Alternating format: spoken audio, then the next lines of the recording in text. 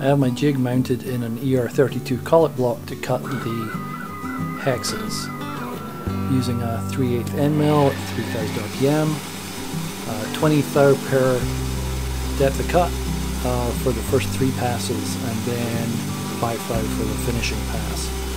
Decided to use the collet block instead of the rotary table because it seemed like a good idea. The rotary table is much taller and I might not have room for the tool.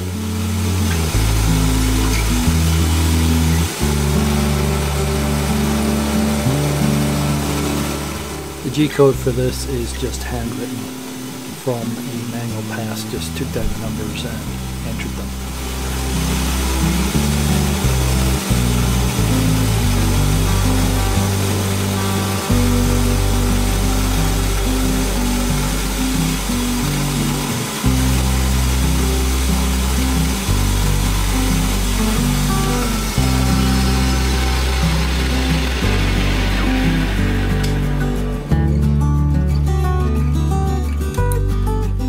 With the collet block hanging so far out of the vise, it has a tendency to fall down, so you have to grab it before it falls away.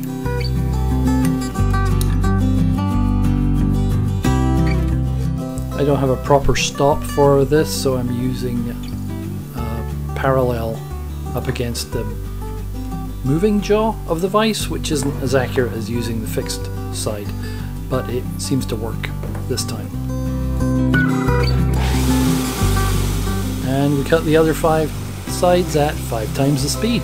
Enjoy!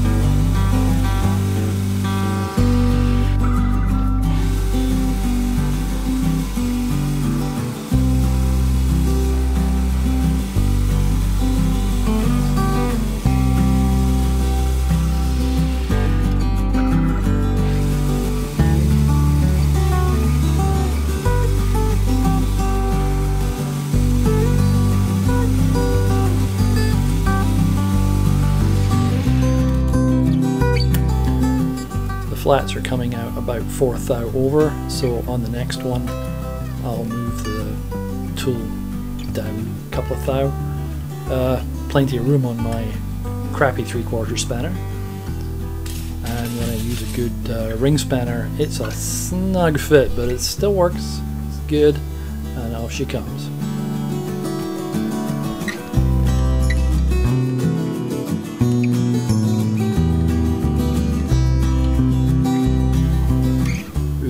Shiny.